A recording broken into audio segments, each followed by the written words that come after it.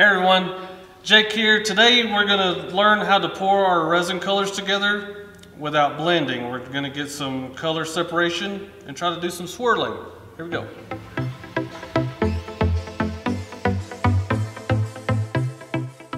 I get asked this a lot, and I've had to ask other people a lot, how do I get this to swirl? And different kind of resins are going to be at different temperatures.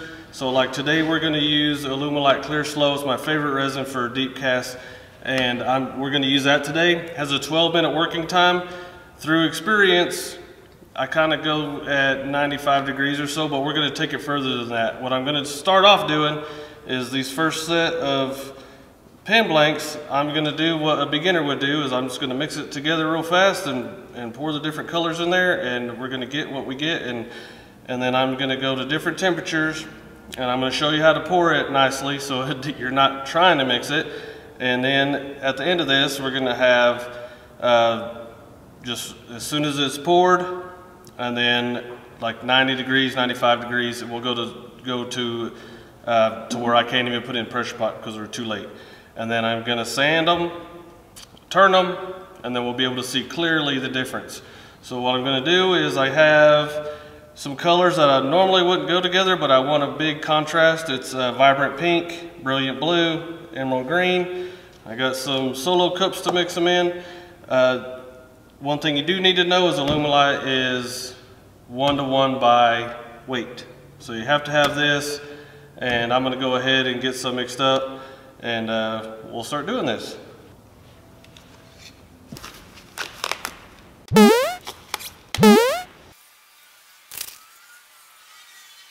Like I said, with Alumilite, you have 12 minutes.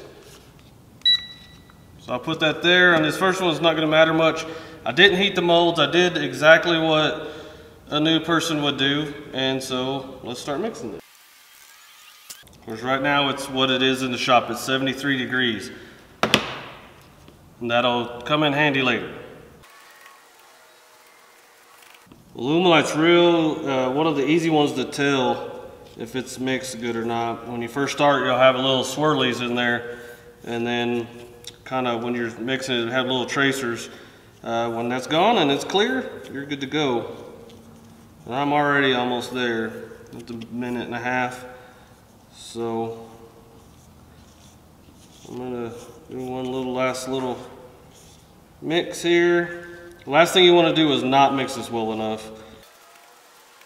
So I'm going to put this evenly into these cups. Or somewhat evenly. We're going to put our mica powders in there. And this, I just want them thick enough to not be able to see through. So there's not much in there, so the scoop a little half on your popsicle stick should be pretty good. We're up to 3.5 minutes. So I need to start get going. Mix these until there's no powder left. Scrape it off the sides.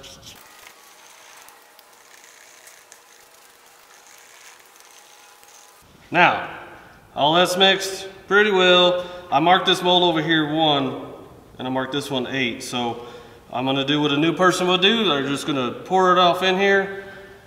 And what you want to do when you're trying to make swirls is go real lightly. And when you're new, you don't know that. So we're just going to dump some in there.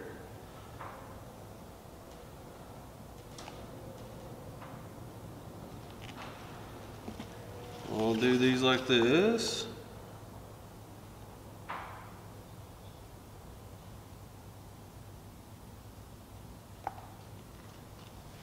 I'll get some green. I'm going to fill it up to the line.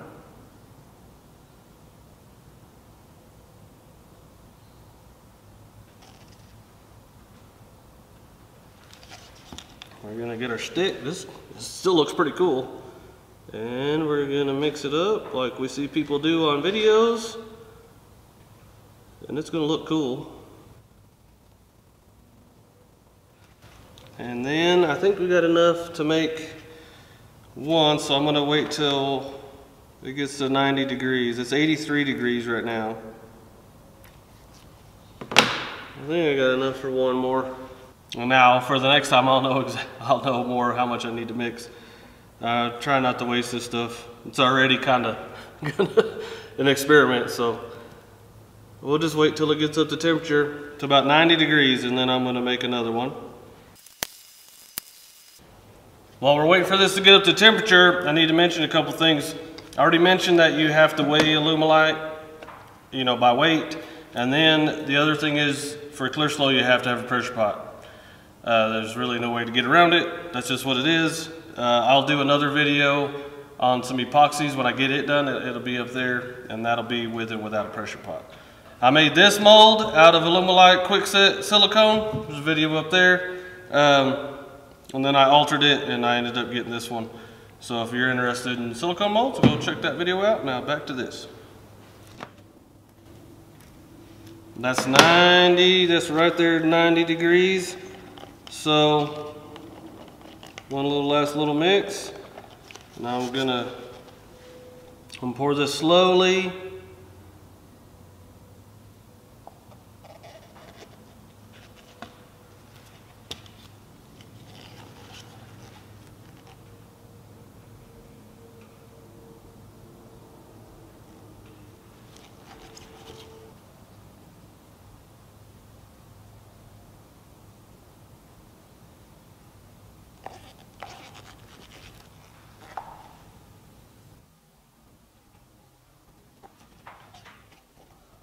You know, we're mixing this at 90, but it's actually going to be more than that because we're pouring. It's getting hot as we're pouring.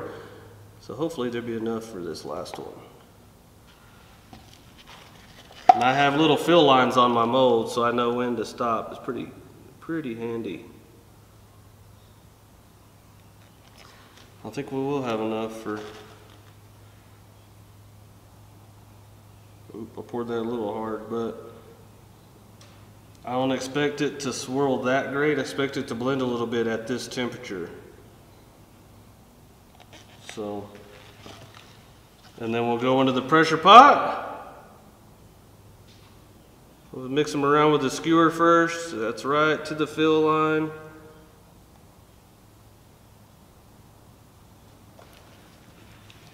And that's at 94 degrees already, so we'll get our little skewer and make some little swirlies in here. These look cool, but if you want that definite color separation, we got to work on it. So I'm gonna get this in the pressure pot, and then we'll wait a couple hours. Now let's get it out of the pressure pot. It's been 2 hours.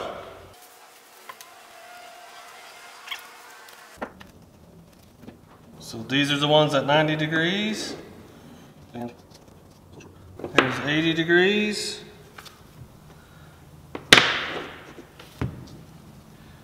One thing I forgot to do is put mold release on that, so I'm going to do that this time. Although that didn't come out too bad, the mold release will help your molds last longer and help them come out easier. So I'm going to mix this stuff up. I'm not going to make you watch all that stuff. I'm going to heat the mold up like I normally would, and then I'll have everything ready to go. And when we come back, I'll be mixing the colors up and waiting for it to get to temperature. Here we go. Alumilite mold release. Here you go. Done. We're at 89 degrees right now. I'm using the same color so we can see what the exact difference is. I don't want to do different colors and then we really can't tell the difference. I wanted to tell the difference between the beginner mistakes and then which temperatures do better. So the mold is already, I have it about 100 degrees. Here it is. So I think I'm going to pour one at 95 and then another one, as soon as I get done with that, I'll take the temperature and then whatever temperature that is, we'll pour it, get it in the pressure pot. Because at this point, we're going to be running out of time. And it's a little bit hot in the shop, so the timer might fool you a little bit because you have less time the hotter it is in the shop. So we are 90 degrees. I'm going to keep mixing this until it gets to 95 and then I'm going to pour it.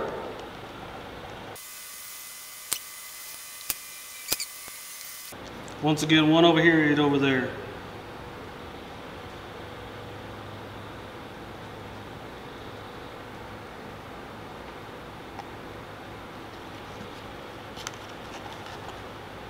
Pour it nice and soft.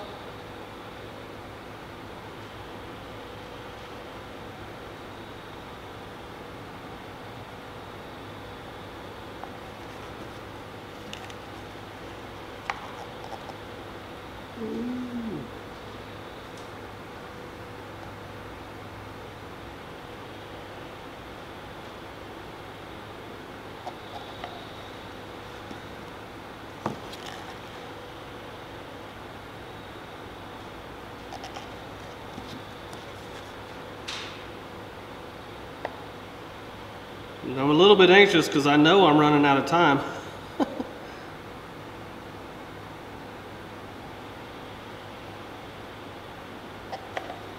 We'll get us a stick and stir it, make some swirlies.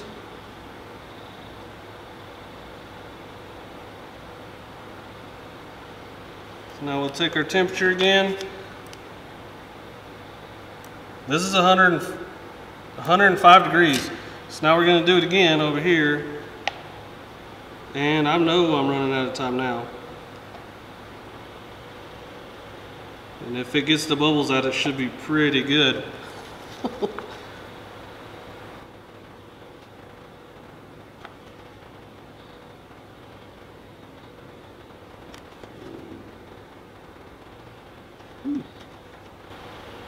It's starting to get thick. I might be too late. If so, I'll do it again. So now, stir it with a stick.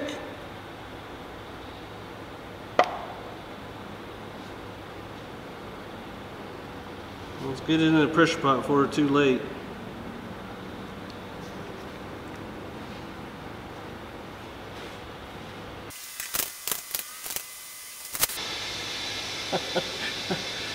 So it's in the pressure pot. Once again, I'll come back in a couple hours. That makes me nervous going to the very end like that. But then if that's good, then we'll go to turning it and then we'll see what the difference is. These are number one side over here, so that's going to be 95 degree ones. Let's get them out of here. So I have it marked right here on the table, 95 degrees. And then 105.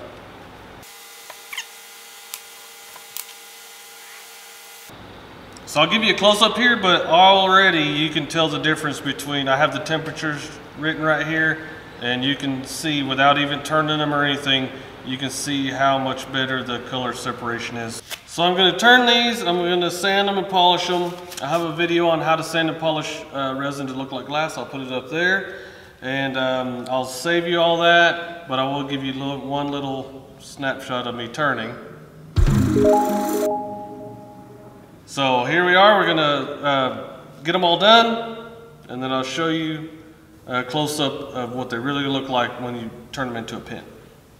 So here we are, here's the 80 degree one. Although it looks cool, there's not 3 separate colors, there's a whole bunch of colors in there. And that's what most people are going to do. That's an 80 degree pour, and as the temperature goes up, you're going to be able to see the difference. So 90 degrees, although all these do look cool, and I might have them too shiny to take this video of.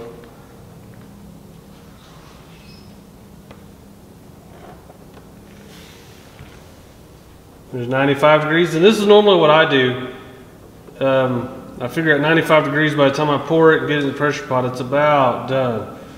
But, and there's definitely 3 different colors there, but at 105, there's definitely 3 different colors. Pretty cool swirling going on, and not any, there's no mixing of colors. It's definitely neat. So, let's talk about this. I did use Alumilite Clear Slow on this project, like most projects of mine. Friends at Alumilite gave me a discount code and a link to their site. It's down below, go check it out. Thank you, Alumilite. All of these turned out pretty cool, and I guess depending on what you want, now this will give you an idea of what temperature to pour it at. Now you got Zach Higgins and Pam Harris. You look at their videos and their swirling on theirs. I'll put links to their channels below. But you always wonder, how do I do that? Well, this is a start. I have work to do also, and I guess this is just one of those deals where you get out the shop and then just experiment. That is pretty fantastic. I've never taken anything to 105 degrees before, and I didn't go higher because this was, by the time I put this in the pressure pot, I couldn't even pour the rest of it out of the cup, so I knew it was too late after that. And there's no bubbles in this. This is, the pressure pot worked. I got it in there in time, which that's always what I'm worried about. Now this works on big pours too, and this is what I normally do is big pours. I've had several of them, it's all clear, and then I want just one color in there. Now if you do it at 80 degrees, it's gonna turn the whole thing that color. But if you wait until 95 or 105 degrees, 100 degrees, then it's gonna separate. Carl Jacobson has a good video. We made something while he was here, and then he took it there and turned it, so I'll put a link to that video right there and below, and it'll let you know the importance of waiting to the right temperature. So I guess that's about it. Follow me on Instagram if you don't, and I do this kind of stuff all the time on there. So y'all be safe, and we'll see you next time, and y'all be good.